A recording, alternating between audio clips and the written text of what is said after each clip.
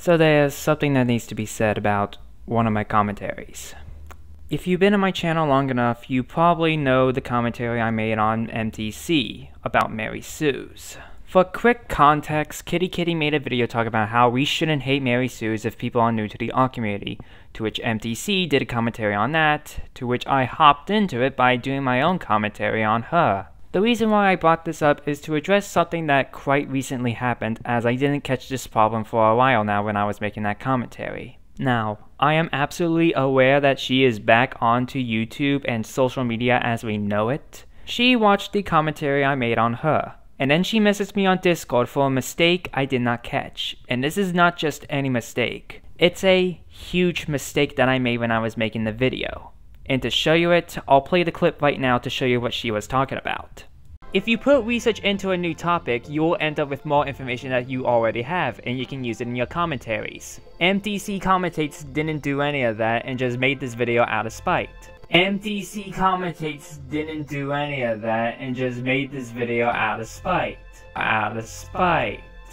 Yeah, through the wording I presented, I called her spiteful. I did not clarify what I was talking about, and I just dropped it, which in turn painted a negative image around her. Because of this lack of clarification, it needs to be addressed. So I'm gonna be straight up with this, no bullshit.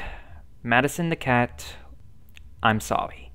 I'm sorry that I hurt you with my poor choice of words and lack of clarification. When I was making this commentary, I was originally gonna say this, but I opted into doing, well, that.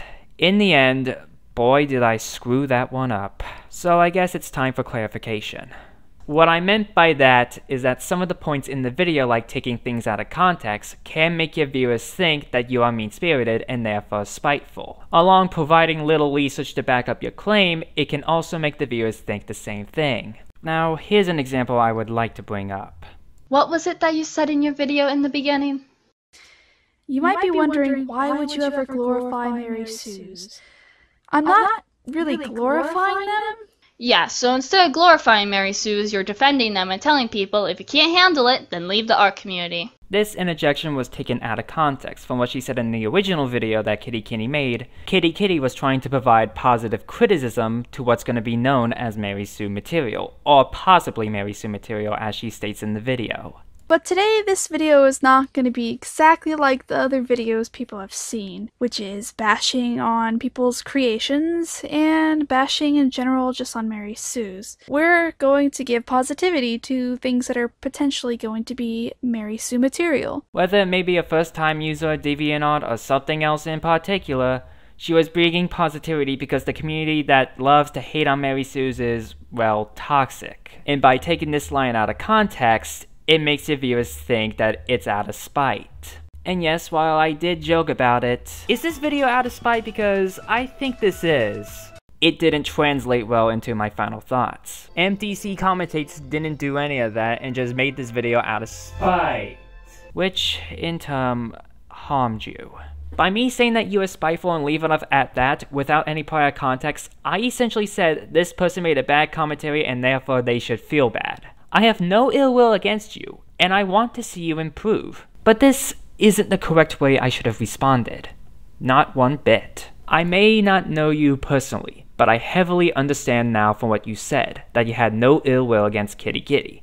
And me saying, well, it's fucked up how I treated you like that. Before I want to leave this video, I just want to say one more quick thing. I don't know if this has happened already, but I'm just gonna say it for the love of it. If a viewer from my Mary Sue commentary actually made hate comments on her videos, I'm just gonna say this.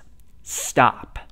Just stop, please. Just because I made a commentary on her doesn't mean you can actually put hate comments on her videos. Do you want to know why most people in the CC have disclaimers? It's because that we do not want witch hunts or bullying to the said person, and ignoring them just to make a little hate comment is just downright low. So once again, I am terribly sorry MTC for hurting you because of a point that I didn't make clear, and hopefully this doesn't happen again in the future. Hopefully this video clears some of the things out for the commentary I made back then. Keep in mind this was before I actually dove into the CC. So with this, I would like to put this whole thing to rest. If you're expecting a new video, like a new commentary or whatnot, it'll be happening pretty soon. I have a lot going on, but this needs to be said because it just feels wrong for me to ignore it. Thank you for your time if you watched this video, and hopefully we can avoid this problem in the future.